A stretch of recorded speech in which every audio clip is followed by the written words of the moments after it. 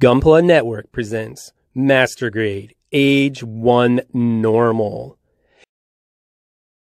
Hey, what's up everybody? This is Zeta 2As1Z, GunplaNetwork.com, and this time we're going to be continuing our age discussion by stepping up from the high grades into the Master Grade realm and looking at this truly beautiful Master Grade AGE-1 Normal. This kit was released in 2012, selling at the time for 3,500 yen. These days, it's going to set you back about 3,850 yen or thereabouts. And this kit is truly fantastic. In my eyes, it kind of took Master Grades at the time to the next level and contains things within it that were unseen before it and continue to be unseen after it in many kits. Spoiler alert, I love this kit.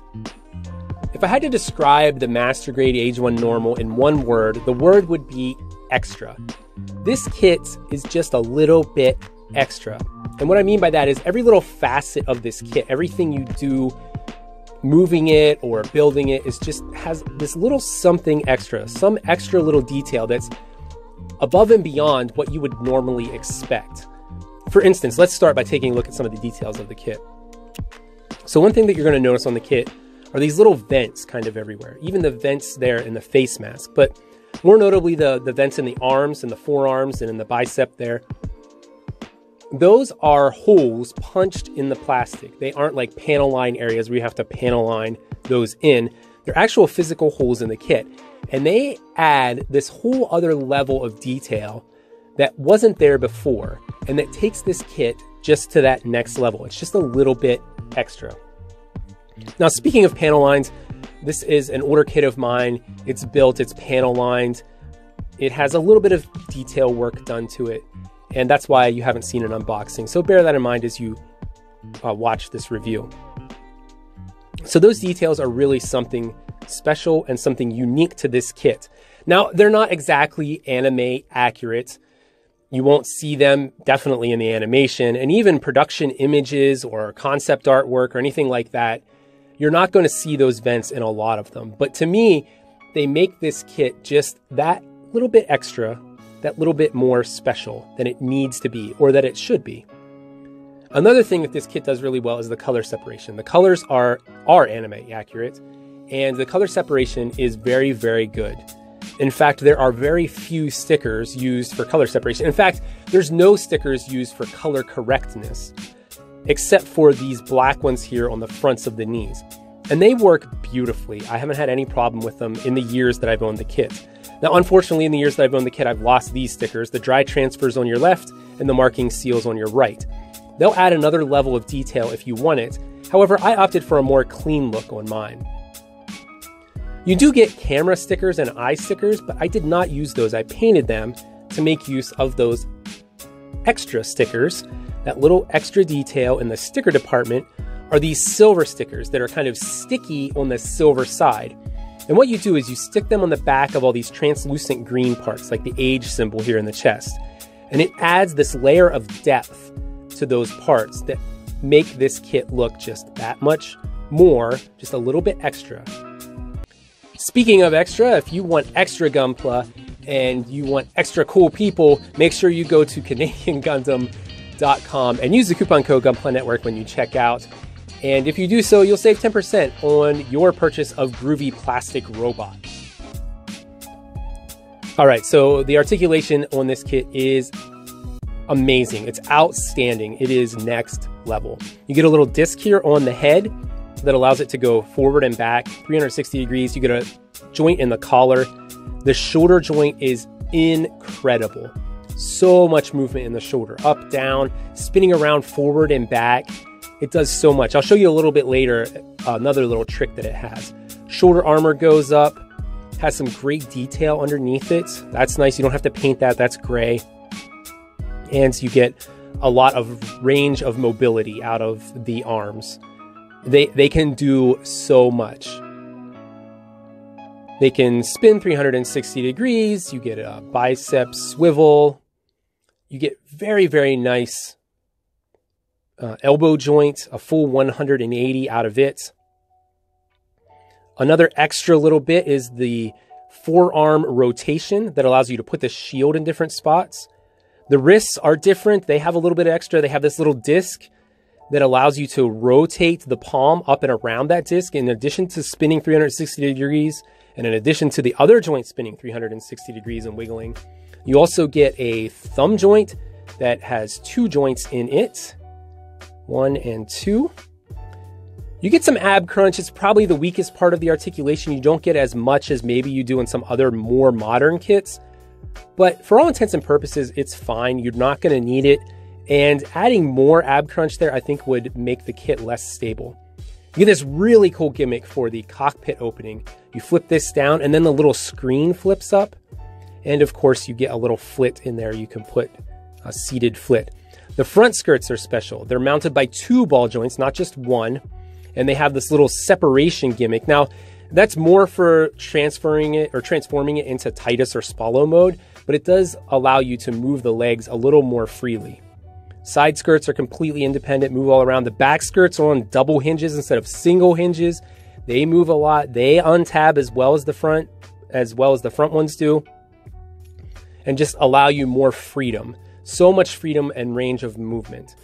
The hips are special. They have this disc in there too that allows you to rotate around that orbit, that allows you to move the leg from this far into the back, and then you can kind of move it and rotate it forward so that then it's attached at the hip very far forward. 360 degree bicep, 360 degree thigh, a ridiculous split, and a lot of movement back and a lot of movement forward, only inhibited by the skirt armor there. It could go much further, and you can get it that way if you move the skirt armor to the side. A very fine double jointed knee with a little movement right there in the knee armor. It doesn't move up to cover the gap, but it looks fine. It is completely filled in there. There's no hollow spots. The ankles are very good, pivoting on a ridiculous, like, universal joint with double ball joints at each end, which allow it to be very naturally moved around the ankles. A little bit of movement here in the ankle armor, and toes up and down and forward and back on the feet. Moving on to accessories. The accessories are all great. You get beam saber hilts that you can stow in the side skirts. I'll show you that in a moment. And you get hands to hold the beam saber hilts, and they work very well. This has like the wing style hands where the fingers pop on and off while leaving the palm and thumb intact. It's actually one of my least favorite designs, but it works well enough. And it's super stable. It never is going to drop those hilts. I've never had it happen. In fact, it's very hard to get the hilts out of the hand, if I'm being honest. You get the really cool short beam shank, the beam shiv, and you get the long beam sword, beam saber, I guess. Both of these are the rectangular ports, as are all the AGE kits. They plug in very securely, very tight fit in the hilts. Both of them, both the short and the long, they both work exactly the same as you'd expect. I don't know why I'm spending so much time looking at them. Get on with it. All right, so you have the DOTS rifle, and it looks great. It does everything that you would expect the DOTS rifle to do, and a little bit more that you're not expecting, being that little extra for the accessories. So you can spin it. You can spin this around 360 degrees for the different modes of the rifle firing or whatever it is. I don't really remember that, but you can do it. It has a fold-out handle for bringing the other arm over, which the articulation makes great use of. I'll show you that in a moment. You can pop it apart and have a little like beam pistol. It's really nice. You get translucent green for both sets of cameras, and you get those silver stickers for both of those cameras to put behind them. So it doesn't matter what mode you have it in, you still have nice clear green sights. You get a movable handle, the grip with the trigger, and it has this great articulation here. This little piece on the end tabs into the forearms. They have a little port that pops into, and it moves 360 degrees so you can have the arm holding the blaster at different angles and it still stays secure. You of course get trigger finger hands that have a little slot, and that slot goes into that slot. And you can put that anywhere up and down the grip, which is nice. It's not like one little spot that you have to find. You can put it anywhere, and it, as the other hands do, holds very securely. You get a pair of closed fists, and they look great. And you get a pair of open, expressive hands. They do tend to fall out. It's probably one of the weakest parts of the whole kit. You get a beautiful shield. I love the design of the AGE shield. Completely filled in the back, as you would expect on a master grade. It doesn't do a whole lot. It just spins on this little tab right here, but really, what else do you need? The forearms moving around and that rotation really helps you to get the shield in very, very cool poses. You get an action-based connector, works well. You can actually pick it upside down with that action-based connector attached and it won't fall off. So here's the beam saber hilts as they store on the side skirts. Crazy secure. Most times I pull the hilts apart before I pop them off the peg, so they're in there to stay. Works very well. You also get this little flip down tab on the back, and that's for the spallo. Okay, so that's it for the accessories. Let's take a look at how they work with the kit and how the kit looks in action. And everything works beautifully. All of the accessories can be equipped to the Gundam in any way that you want, and it always holds them up, always holds them secure, stable. Just like everything else with this kit, it all works very intuitively so that you can pull off anything you want. The only limits to what you can do with this kit are what you can imagine.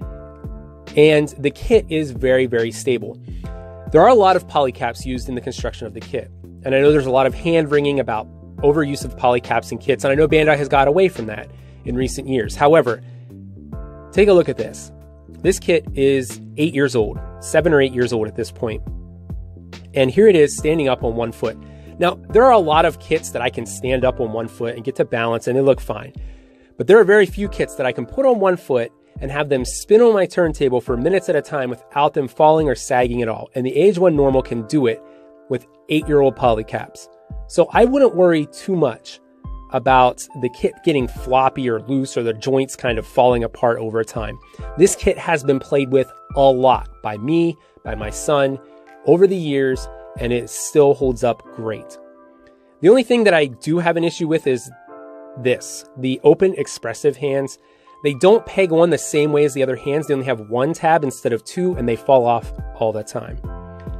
Now, I said about this little shoulder trick that the kit does, so take a look at it. We have a little hole here, and there's a tab, and you can slot the tab on the shoulder joint into that hole. And what this does is it gives more stability to the kit. It allows you to hold up weight with the arm without it sagging at all. Again, even 7 or 8 years old, and the kit can still pull this off with no difficulty at all. And not only that, you have the port on the forearm that tabs in on the bottom of the handle there. And as you can see here, you don't even need to hold it with the hand, and it'll hold that gun perfectly horizontal, just via that little tab and port in the forearm. And then you also get the grip on the side that you can bring the other hand in. You add more stability to it. Stability is another word that I would use to describe the AGE-1 Normal. It's very, very stable. Again, more extras, all these little extra details. You didn't have to have the locking tab or the handle that moves around and stays secure. That's a little bit overkill, but it makes the kit so much better. While we have the dots rifle, let's take a look at one other little thing. You have this little tab here that you pop down, and you can store the dots rifle on the back skirt. It's not in that flip down hinge for the spallo. It's just a little port right there, and it pops in. Now, I would say if you're taking it in and out of that a lot, you're going to wear that out over time. So the wonderful way that all of these accessories work, combined with the balance of the kit and its inherent stability, make it a great kit to be posed on your desk or on your shelf. However, you don't have to put it on the ground. It comes with that action-based connector, and it looks great in the air as well. I wanted to talk about the shield a little bit because I really like the design of the shield, and I like the way that the kit utilizes the shield. I know it doesn't seem that special. It just has that simple tab and spin system, but that combined with the way that that forearm rotates allows you to not have the shield inhibit any pose that you think of, and allowing the shield to complement what you have in mind for the kit. There are a lot of kits that have shields that are kind of obtrusive, not so with the AGE-1 Normal. Now, let's talk a little bit about comparisons to other kits. So here we have the Master Grade AGE-1 Normal with the Master Grade Stormbringer and the Turn A Gundam. And I wanted to compare it to these because, first of all, they're kind of in the same kind of color palette, but also I wanted to talk about proportions. The Stormbringer's head looks a little small and the Turn A's legs are long because of its design. It's a Kotoki redo for the Master Grade. But I think the AGE-1 Normal has perfect proportions. Ebikawa's design is almost flawless, in my opinion. And even compared to other AGE-1 variants, like the Robot Damashi here on the left and the High Grade on the right, the Robot Damashi is like a slimmed down Evangelion style, and the High Grade's kind of bulky and boxy, but I think the Master Grade strikes that perfect balance of muscular looking, like athletic, mobile suit that's powerful. I think the Master Grade is definitely the best looking version of the AGE-1 Normal. To say nothing about the advanced grades and all the other different variants that came out during the time. I also wanted to talk about its complexity. Now, here's the Master Grade Gian, and it's a complex Master Grade, don't get me wrong. The inner frame is crazy on the Gian. However, if you look at it, the AGE-1 looks like a completely different model line because of all the detail all over the kit. And I know the Gian's kind of going for that anime accurate kind of smooth look. But when you put them side by side, especially with the dynamic posability of the AGE-1 Normal, it just looks like something else. Again, something a little bit extra and special. That's one thing I really want to highlight about the AGE-1 is the articulation is fantastic, but the way that the articulation works is something that's truly unique. A lot of kits are very articulate. A lot of Master Grades are very articulate. And you can put them in a lot of poses, but every time you go to put them in those poses, you really have to think about, okay, I need to move this joint here, and how does that joint work again? Oh yeah, and I have to move this armor piece to move that joint, and you really have to think about the poses that you're putting it in. And that's not the case with the AGE-1 Normal. The way that it works is so intuitive that whenever you want to put it into a pose, you just think about basically the way the human body moves, and you just grab the arm or leg or whatever, and you move it that way, and it works. And that's definitely what the AGE-1 Normal does best, is articulation. This is a super articulate model kit. Now, that doesn't say that the only thing that it does well is articulation. The details, as I've mentioned over and over again, are amazing. They are Master Grade quality. The build process is super fun. There aren't really any parts that I have to warn you about or things that you have to make sure that you do right. It's very straightforward. It's a great kit for people who want to get into Master Grades. This is a great one to get into, especially because of the price point. In fact, speaking of the price point, comparing this Master Grade to other kits in its price range, the Master Grade AGE-1 blows them away for the most part. Most Master Grades that you're going to find in this price range are older kits that have older engineering. They don't have as great articulation. There's always something messy about the construction. I think probably the closest competitors to it are like the GM2, the GM Command, things like that. Maybe the Zaku 2.0s. And even they have their construction issues. I think the Master Grade AGE-1 Normal is something very special. It's not the most flashy kit on the shelf, but it does everything super well. So don't overlook it, even though you may be sour on Gundam AGE. In fact, let us know down below what some of your favorite aspects of Gundam AGE are. And remember to subscribe to Gunpla Network. And as always, keep building, everyone.